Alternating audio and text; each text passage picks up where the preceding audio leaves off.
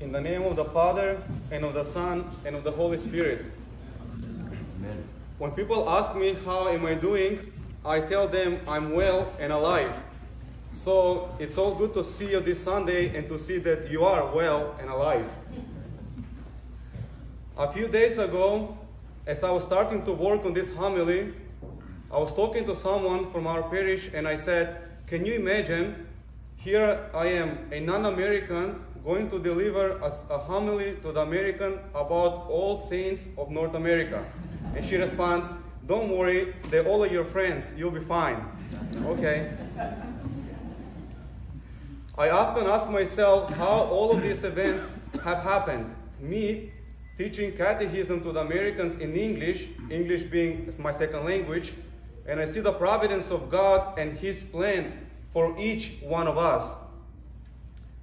Last Sunday was the Sunday of all the saints. Today, it is the feast of all the local saints. If you are on Mount Athos, it is the feast of all the saints of Mount Athos. If you're in Russia, it is the feast of all saints of Russia.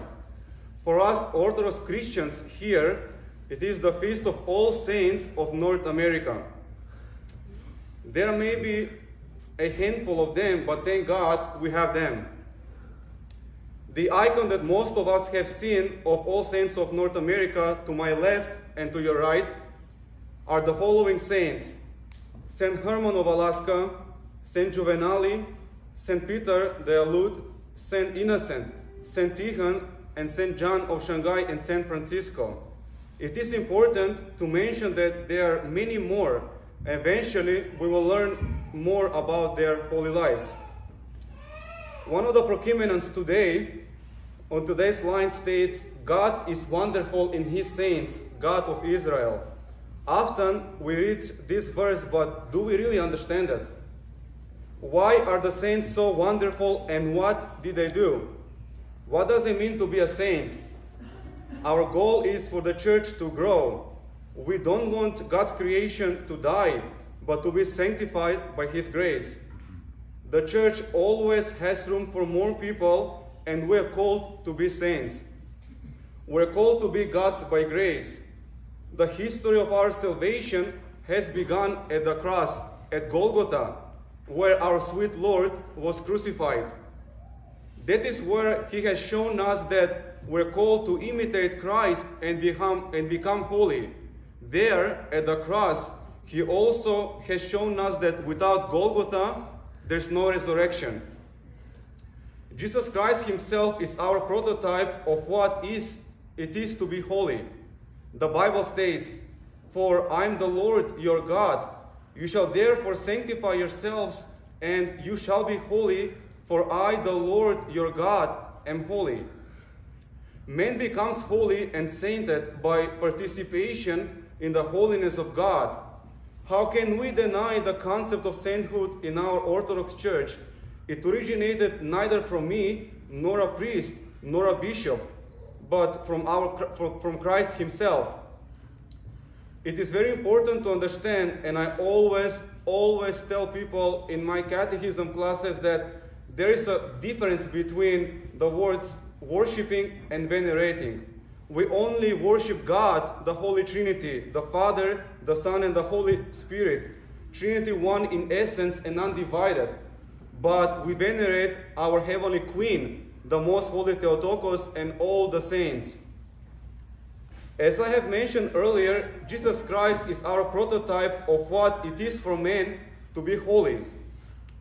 There are a few concepts that I would like to bring to your attention so that you may receive a better understanding. One concept is the imitation of Christ. In the scriptural and patristic context, imitating Christ embraces man's whole journey towards deification, which is the ultimate goal. According to St. Maximus the Confessor, a person will experience it according to the depth of his spiritual life. Therefore, we're called to live Christ's incarnation, epiphany, transfiguration, crucifixion, resurrection, and ascension. St. Maximus talks about the three stages of salvation and degrees of spiritual life. First one, practical philosophy, which is purification, the ascetical labor, things we do out of love for Christ. The second one is natural vision of God or illumination. And the third one is mystical theology or deification. And we do find that in the life of the saints. All things that a person learns should increase his love for Christ. Another concept is kenosis. The term kenosis means self-emptying and refers to Christ taking on human nature and making his human will nothing by pouring himself out. This term refers to the doctrine of Christ self-emptying in his incarnation, particularly. Jesus Christ emptied himself by taking the form of a servant, being born in the likeness of man. The word translated as emptied is a form of the word keno in Greek, from which we get the word kenosis. What this really means is that he himself came down to fulfill the divine economy and show us how to be holy. He emptied himself for our sake. These two concepts, imitation of Christ and kenosis, help us understand what it means to be holy and to strive towards holiness. We're not going to go out on the streets and tell everyone that we're holy, God forbid. Holiness is an individual workout that is between God and us.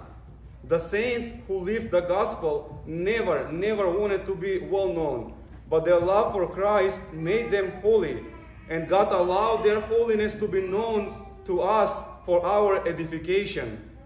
Likewise, humble people do not say that they're humble, but their life in Christ makes them achieve a high level of humility. Everything has to be done with extreme humility because it will bring us closer to God, and humility has given our church the saints. All saints of North America. When I think of them, the first thing comes into my mind is the will of God, His providence. To understand the saints who lived on this continent, we must read their lives, where we will see how they fully gave themselves unto God's will. That same will brought them here in America. To talk about each one of them in depth would take us hours. They all arrived on this land and performed various ecclesiastical missions with only one motivation: their love for God and their obedience to His providence throughout their lives. Here on the West Coast, we have a saint who is only an hour and 20 minutes away from our parish, St. John of Shanghai and San Francisco, a well-known saint of our time who got allowed not only to be on this continent, but to have his holy relics next to us and to be incorrupted. St. John moved from Kharkov to Belgrade, from Bitola all the way to Shanghai, then from Tubaba to Belgium, and then he became Archbishop of Western America. Did he want to pack his suitcase and move from place to place? I would not want that in the first place. Every time there was a new assignment for him, he humbly accepted it. His humility and obedience to God illumined him and made him a saint. St. John gave himself to the people. He did not speak English, but he spoke the language of the church, love and serving. As a result, he brought his people together who at the time were divided. The beautiful cathedral was built in San Francisco, and even he was given to the civil court, and the American judge saw his innocence and holiness. If I'm not mistaken, he told everybody, people there, you brought an innocent man, just leave. With other words, this guy has nothing to do with what you're accusing him of. You do not have to speak the language, but you do have to be an imitator of Christ, and doing so will transform people's hearts. Years ago, one monk in Jordanville told me, we're all in need of a change of heart. The saints who lived in North America saw that need in the people's heart, in people here, and with so much love, prayer, and compassion, worked hard to make a spiritual transformation in their lives. Were they rejected? In many situations, yes. Were they humiliated? Yes. Were they mocked? Yes, and some of them were killed. Their pious and holy life made them endure what they had to. These saints touched so many people's hearts and planted a seed that now is growing, and we must water it. For example, Father Seraphim Rose of blessed memory met St. John, and if I remember correctly, St. John baptized Father Seraphim and eventually blessed him to start a monastery in Platina. We also have a 16-year-old young martyr who did not give up his Orthodox faith, but boldly confessed it and was killed, St. Peter the Alud. During the Russian expedition into Alaska and the Spanish colonization of California, 14 Aluds were captured by the Spanish. They were brought down to California and were encouraged by the Franciscans to convert. In response, the Aluds professed their Orthodox faith and said, "We are Christians. We already believe in Christ." However, the Franciscans responded, "You are heretics, you're schismatic, and you need to convert." The Aluds maintained their faith over the course of several days and weeks. They are subjected to numerous tortures, having their joints broken until one of them, an Alud young boy, succumbed to the wounds. St. Herman of Alaska, hearing about his death, asked the name of the Alud. Upon hearing it, St. Herman made the sign of the cross and said, "Holy new martyr Peter, pray to God for us." St. Herman of Alaska was a simple and humble monk, strong in his faith. Through his prayers, he prevented a major destruction of tsunami. He was one of the 10 missionaries from the Vala monastery sent to the Aleutian Islands to bring the good news, the faith. Today, if you go to Kodiak in Alaska, you can venerate his holy relics. St. Herman fell asleep in the Lord on December 13, 1837. St. Juvenali also lived on Kodiak in Alaska. Significantly, he baptized 700 Sugbiak Indians. While being killed with a shower of spears and arrows, he was blessing his murderers with the sign of the cross. St. Innocent, a married priest with the name of Father John previously, also came to Alaska. He developed written language for the Aluds and taught them how to build a church or churches. After his wife died on September 27, 1841, he was elected as America's first ever Orthodox bishop. He spent most of his time traveling to different places, educating people and teaching the gospel. St. Tikhon was appointed as a bishop to the Aleutians and was a bishop at the time for all of North America and Canada. As we read in his life, his flock was made up of Native Americans, which are Eskimos, Aluds, and Indians. Also bishop to Russians, Ukrainians, Belarusians, Greeks, Antiochians, Bulgarians, Serbs, Macedonians, Albanians, Carpato-Russians, Romanians, and others at a time when immigration was at its peak. He worked hard to preserve the unity of the Orthodox faith among many nations in this country at the time. In his last homily in America, St. Tikhon said, "The light of Orthodoxy is not lit for a small circle of people. It is our obligation to share our spiritual treasures, our truth, our light, our joy with those who do not have these gifts." Here in North America, God is wonderful in his saints indeed. They have given every bit of their lives to God and to the people here. They knew that they might be mocked, stoned, or killed. In fact, some of them were, yet they gave their trust to God's providence. They gave their energy to grow the church and to plant the seed of the faith. They did not care if they would have money, a house, or a place to stay. They had God, for we know that when we have God, we have everything. The official history of North America within the church begins in 1794. Although there are historians who found out that there were Orthodox Christians operating in Williamsburg. I believe that's in Connecticut today.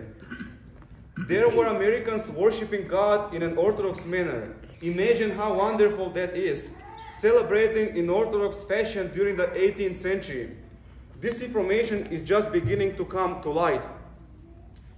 My beloved brothers and sisters, let us reflect on the lives of all the saints of North America, learning from their lives what they did, and most importantly, their love for God and the people here. They came to this continent to bring the good news, cared for it with unconditional love, and educated and evangelized the people day and night. They came to look for the lost sheep and to bring into a safe place, the church. Our sweet Lord brought them here for our salvation. I'm a witness that many people come from Orthodox countries here in America and they find God. This account reveals us that there is Orthodoxy here on this land. We have incorrupt saints like St. John of Shanghai in San Francisco, who is in this state. We have a more streaming holy icons like the Iberon one in Hawaii and the Kursk root wonder-working icon in New York. All of these miracles are signs that God has not forsaken us, so let us never forget that He is with us always. All saints of America, pray unto God for us, and glory be to God for everything. Amen. Amen.